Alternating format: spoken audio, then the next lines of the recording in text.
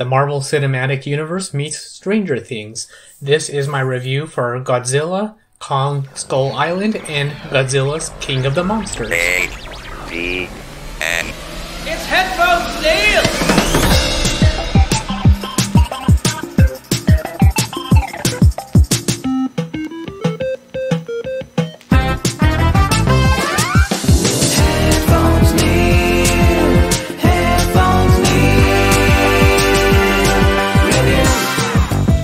What's up guys, Headphones Neil here, back with a follow-up review for my continued watching of the Godzilla and King Kong films. So for this review, it's going to be a trilogy of films as we approach my review, or I'm watching and review for Godzilla vs. Kong.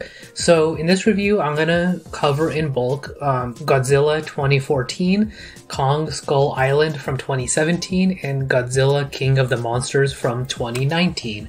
So essentially this trio of films sets up the monsterverse of films centered around Godzilla and King Kong and brings in several other monsters and sets up the ultimate fight between Godzilla and King Kong.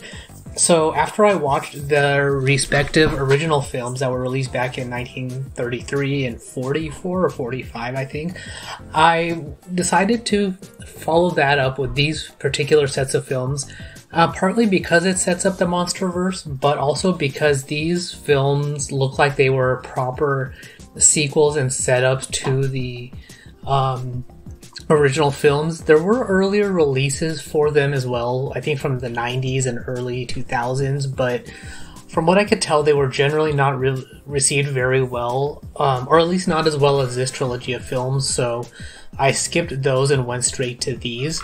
So overall, the films were good and enjoyable. They felt like good sequels to the very original films because they referenced them. At least the Godzilla side referenced the original film very well, and even King Kong didn't really mention the original King Kong film, but did refer back to Godzilla. So basically, they were normalizing the MonsterVerse in this set of films so that we could go forward with the MonsterVerse. And from there, overall, I want to say as a bit of doing a summary first, is that the films were very well done. They set up the creatures not necessarily as being bad guys, but being tenuous good guys, that they're going to be there for humans as needed, but we have to understand that they are titans, and the human survival doesn't necessarily, or basically humans are surviving at the whim and fancy of these titans.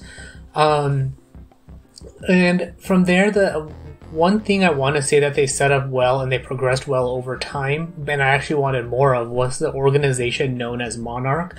So this is one part of my mentioning and relating this to the Marvel Cinematic Universe, in that Monarch feels a lot like S.H.I.E.L.D. in that they have the technology, seemingly endless resources, and their own positives and negatives as far as being able to monitor, track, and sort of contain the threat, but at least have more information than the public at large, but keep it secret so that information doesn't get out. But ultimately, because it's a private organization and not necessarily perfect, that it's not gonna go as well as they planned. And I want to say that it reflects similar to the first Avengers film, when the Tesseract information gets out and ultimately leads to the fight with Loki. That sets off the whole story arc with Thanos, that superheroes exist, villains exist, we're not the only planet in the galaxy, as far as basically not being the only intelligent beings in the galaxy. So overall, I feel like that was well done here. The other part that relates to the Marvel Cinematic Universe is that the film contains very many, or a few characters from the Marvel Cinematic Universe. So in Godzilla, we have Elizabeth Olsen, who stars as the Scarlet Witch, and in King Kong, we have In Kong Skull Island, we have Brie Larson, who stars as Captain Marvel, Samuel Jackson, who stars as Nick Fury, and Tom Hiddleston, who stars as Loki. So I was kind of hoping that we would get to see all of them in Godzilla King of the Monsters, but they actually pivoted there a little bit into Stranger Things, where we have all these different monsters, and that Godzilla King of the Monsters introduces Millie Bobby Brown as an important character, who's also starring in Godzilla vs. Kong.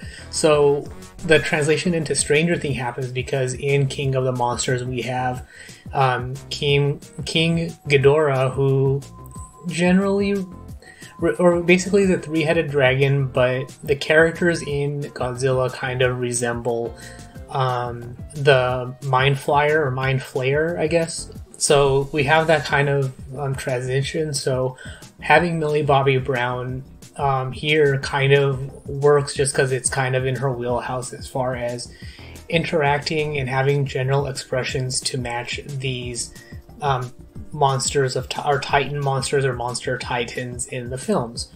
So overall, the films generally work. They're very enjoyable. They kind of basically fix the issues I had with the original films, which is basically the graphics and CGI-ness of it. So basically the films benefit from bigger budgets, computer technology, and all of that to bring the monsters to life and show their massive awesomeness. So you also kind of, and this goes back to my review for the original Godzilla and original King Kong, that you see how good they did with what they had at hand, and now that we have the abilities to make them even more massive and to scale and scope, how much more awesome they are and how good of a job they did.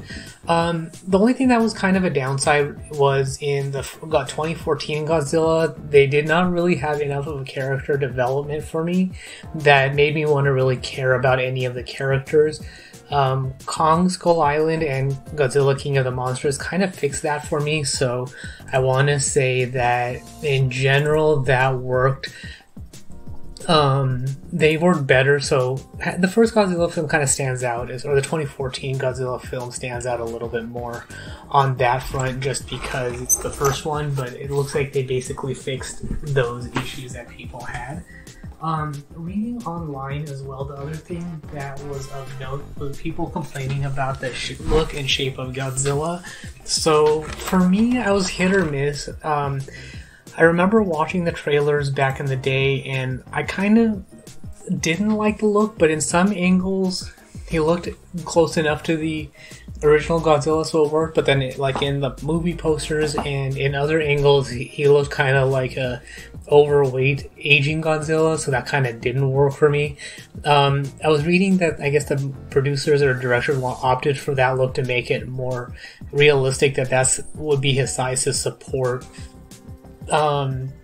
his size and weight and features and all of that. So to me that was kind of flimsy, because granted you're trying to substantiate a fake character. So for me, I didn't really have an issue with the first one, but seeing what they did with the character in the films, it kind of made sense to have that size. So for me, it was less that it's a matter of supporting the size and weight. It was more of having to support the various actions, movements, and features that they wanted the character to have in the film. So having that scrawny T-Rex style Godzilla from the first film does not really make much sense and would not support him being King of the Monsters.